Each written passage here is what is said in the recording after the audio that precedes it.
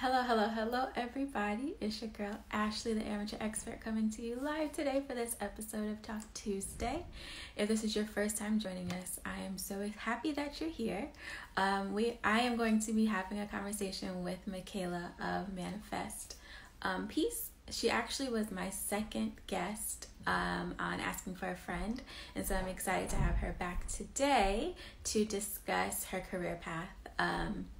Her idea of success, her tips and motivators, and all the things in between. So Michaela is with us now, so let's get started.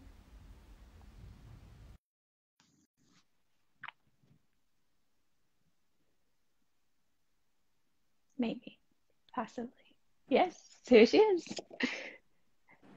Hey, girl. Hey, How are you? I'm good. I'm gonna just fix this so I can not be so. Okay, great. Hi. Okay. Looking good, looking great. Thanks.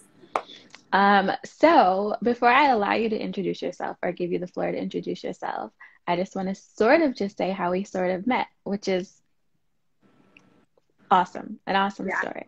for sure. So we met on a random generator, right? On Yeah.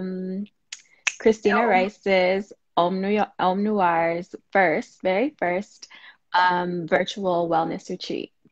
She had this networking platform on Hopin, and we literally were pushed together. And you were talking about all the things that you wanted to do, and I was like, "Girl, let's talk offline. Let's see how we can work together. Let's collab." And you've done so many great things since then, and I'm super excited for you, and happy for you to share your story with us today. So, my dear, can you please introduce yourself? Tell us who you are and what you do currently for work. all right. I'm just as excited. Thank you for sharing that story because I think it's such a beautiful evolution. For sure. um, so I'm Michaela Wood. I'm Michaela of Manifest Peace. I am currently a holistic perspective coach, a CEO, an entrepreneur, a daughter, and everything more, just a being. And that's just what I do for my career. I help other people to find peace, to show gratitude, to manifest everything that they want in their lives. I love that. And so when you were a little girl, Michaela, what did you want to be and why? I wanted to be a teacher. Hmm. I wanted to be a teacher so badly. Ever since I could remember, I loved books. I loved anything that is nerdy, I guess you can say. I was such a homebody that just liked to teach. Like I had a chalkboard in my room, everything. I was such your average teacher. And I wanted to be a teacher. I really don't know at the time. I think it was because I had grown up in such a different environment, Okay. and I always found not every teacher, but I wanted to be that one good teacher that Hmm. really helped um, students. That one good teacher that really was there, always there, holding her children accountable to be something greater. I love When I was that. younger, I was pretty not good. Like I was just not good. I was really fucking bad. I was And pretty not good. yeah, I did a lot of interesting things. Hmm. So for a child, and I ended up being in a TLC program because of my Okay. behavior, What's and so TLC? that was it was special education program, Okay. yeah. And so the teacher, I felt so shitty about myself. My worth just was not there. I didn't feel it. Hmm. No value, nothing. And my teacher was like, Michaela, you're going to be president. I was like, I don't know what you're talking about, but no, I'm not. And I still remember her to this day. Hmm. it's just the impact that a teacher makes on their students For sure. is amazing. So I actually was a teacher before I was a life coach. So I I did love get that. So, okay, so when you wanted to be a teacher, and I think you sort of touched on this before, but what did success look like to you, or what did you think success was? Or maybe not as a teacher, but just maybe as a young girl. What was your idea of success? the Babysitters Club. I don't know if you guys have seen that movie. Yes. I'm like, wait, at first I was like, did I ask the wrong question? No, not at all. That was my success. That was like what I was sure was success for me, was running my own Babysitters Club, like outside, having I my own love it. camp, being able to have like friend employees and answer the phone like, hey, this is the Babysitters Club. I made like, that was my first website, was a babysitter's website. I made it like, I was like 12, I think, and I made it with a friend of mine. We were over the phone. It was like 12 in the morning, and we were just like making this Babysitters Club website, and it was, I love it. that was my idea of success, just like I having love a that. camp. I really was like, wait, maybe I said the wrong thing. No, No, I love the Babysitters Club. I read all of the Babysitters Club books. The movie, I think the movie's on Netflix now. We should have a watch party. yes, for sure. Okay. I'm always down. All right, I perfect. watched it recently. Like, Did you? yeah. Okay, fine. Well, we don't have to have a I watch love party. No, but I still would watch it again. So no Okay. problem. So you mentioned that you were a teacher. Can you sort of give us your career path to wanting to become it's a Netflix series. It is a Netflix series. Thanks, Raj. Your progression to become this holistic teacher, realistically, or coach. Yeah, so I was a teacher. I was a preschool teacher. I was in school for early ed, and that's really where I wanted to start, because early ed is so important. We don't even understand, like, that's just where it begins for our children. Hey, darling, dear Rihanna. That's where it begins for our children. For sure. They're 4 or 5, and they're learning all these things from their parents. So that's where I wanted to begin, and I began there, and it was amazing. My children like freaking loved me. But then actually, so I didn't want to stop being a teacher. This is like, I think you're probably the first person who's getting the real, like, not the real story, but like the breaking news. Let's go deep. So I was like going through a lot in my mental, in my mind. I had not manifested inner peace yet. Let's just note that right there. Okay. And my mom had just left for Georgia. And so I was just like on this roller coaster. I left my religion, and I just went off the rails because I was so used to being boxed in.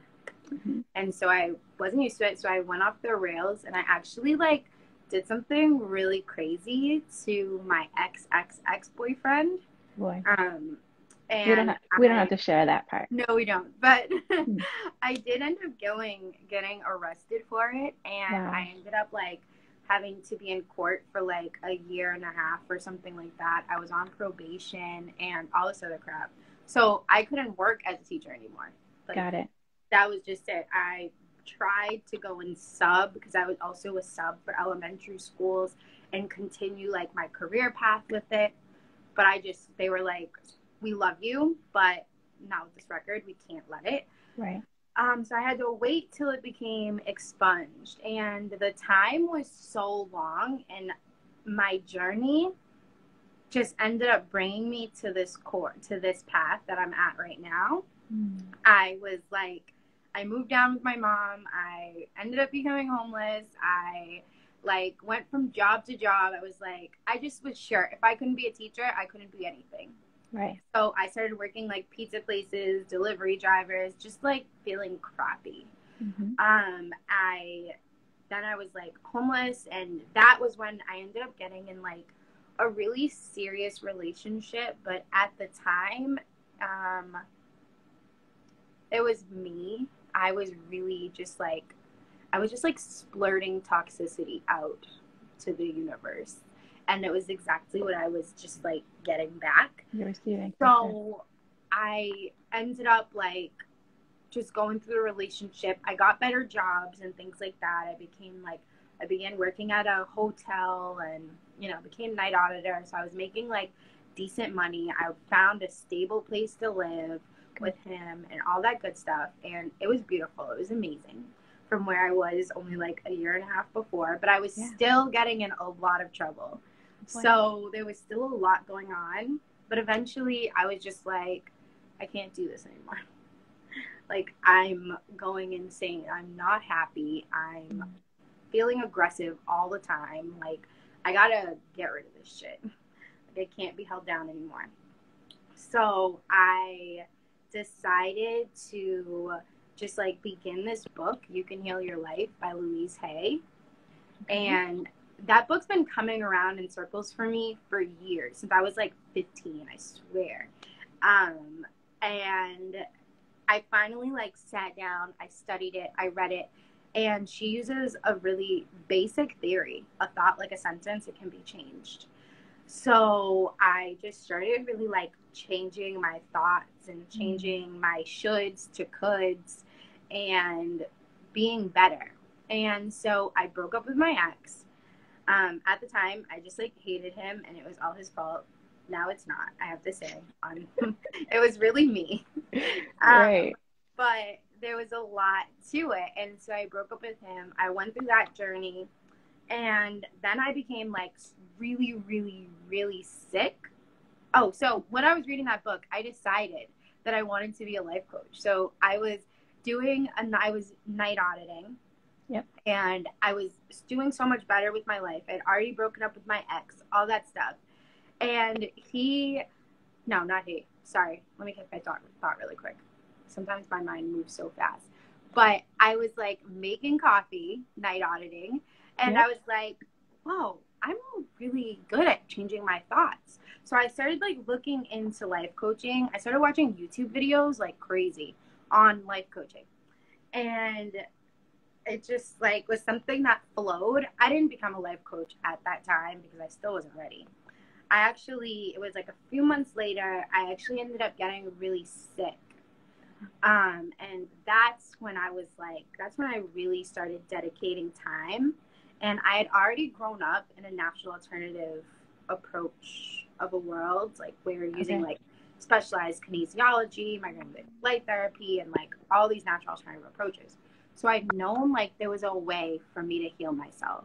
And I also knew that my thoughts were creating a lot of the sickness that were in my body and the traumas that were in my body. So I just really went deep. Like, I didn't care that I was sick. I would wake up and just like journal and work on my thoughts. Like, okay, my lungs are in a lot of pain right now. What thought is happening in my head that's making me say that I can't breathe? Like, what's going on with my body? What's going on with my mind? And that was the journey that really brought me to where I'm at right now. And so basically you went back to your roots. I went back to my roots. I call the work that I do reparents. Well, reparenting's an actual thing, but I call the work that I do like just going back to basics. We always think that everybody wants to manifest and manifest and manifest, but we can't manifest anything until we go back to basics and start to do the reparenting work in ourselves, start refreshing like each of our chakra points, start just like moving forward and bringing our body back to like its natural energy flow. So yeah, absolutely. So what is your idea of success today? My idea Babysitter's Club. It literally still is. I'm not kidding. It's evolved, but it really still is. My idea of success, honestly, is where I'm at right now. Being able to, if I help one person a day, I'm successful. I did a business plan for school, and that's actually what I wrote. And I think the teacher thought I was crazy, but that's exactly what it is. Like, that's success to me, being able to share my story and show other people that there's a way out. But my long-term idea of success is the Babysitters Club.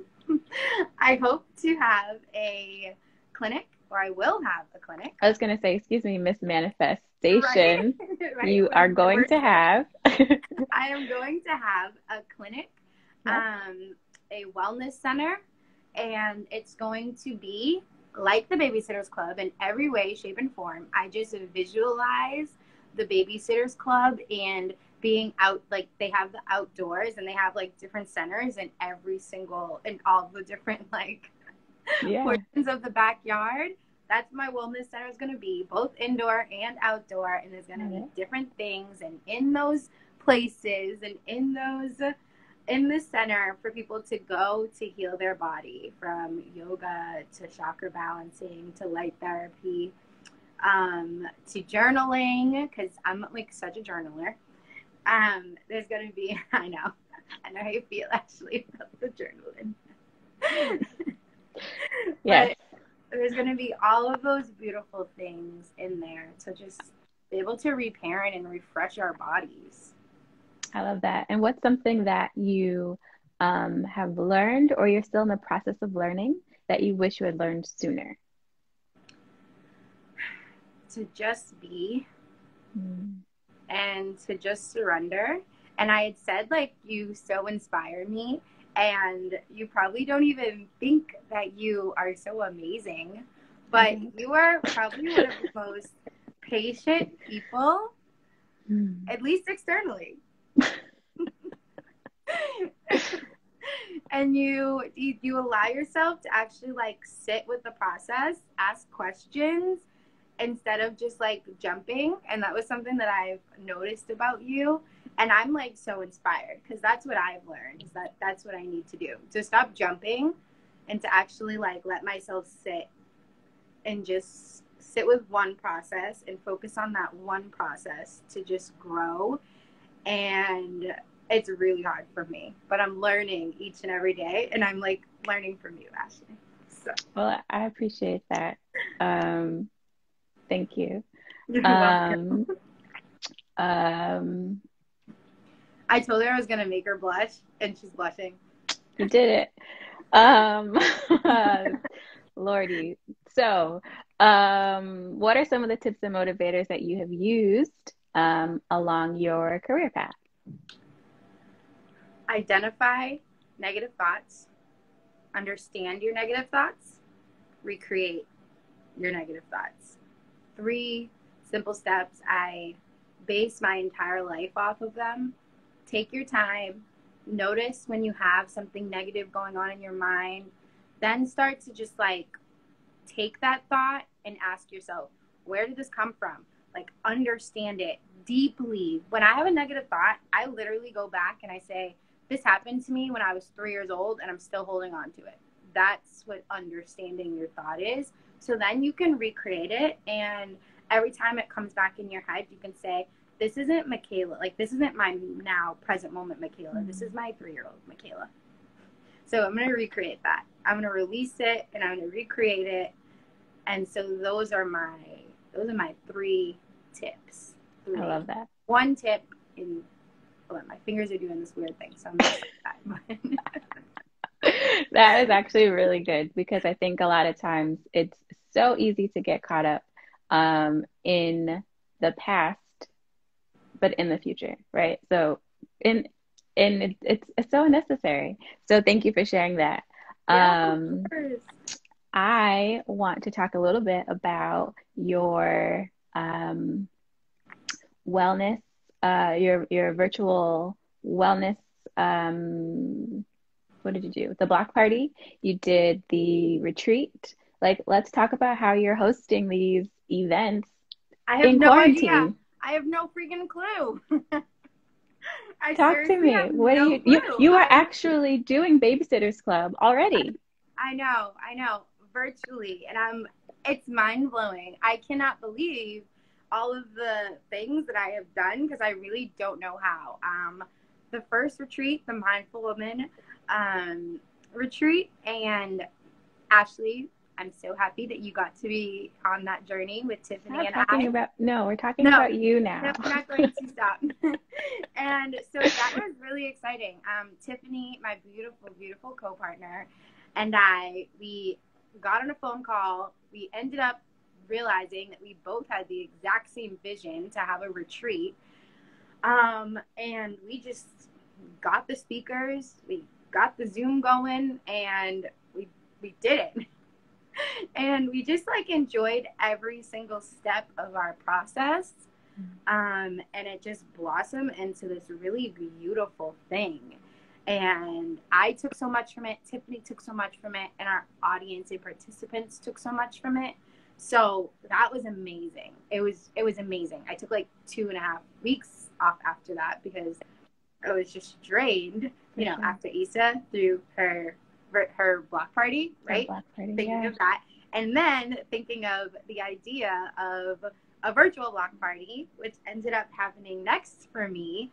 Definitely totally Issa inspired. Love that girl.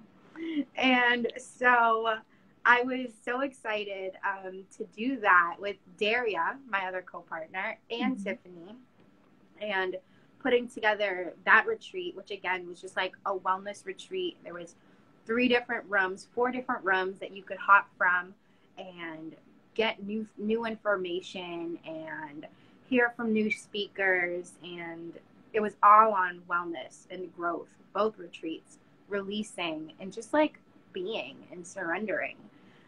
We had, again, so much great information. Participants got so much from it. Daria, Tiffany, and I learned so much from it. Like, talk about challenging. My body was challenged to grow in a way that I had no idea I could grow. Things were coming up for me, and I was like, what's going on?